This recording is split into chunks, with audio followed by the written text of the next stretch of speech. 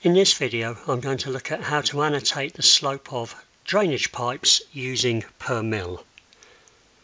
So first I'm going to turn on analytic symbology,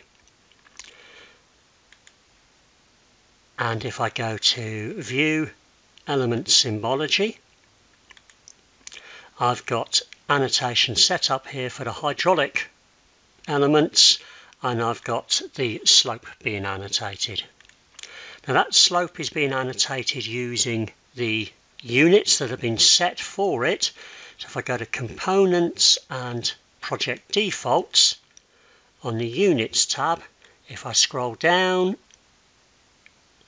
we see that slope here is being annotated using natural units, in this case meters per meter. Now I can drop down this list and choose a different unit, perhaps percent, click OK, and the annotation's updated. Now if I want to annotate those pipes using Permille instead of percent, if I go to the units again and go back to the slope, if I drop the list down, there's no Permille symbol in the list.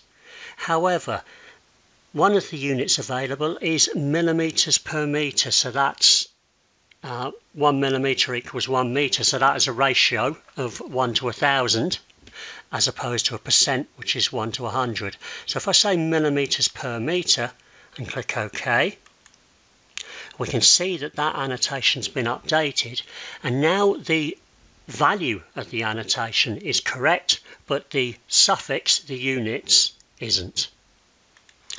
If we go back to our element symbology dialog, if I right click on the slope annotation and say edit,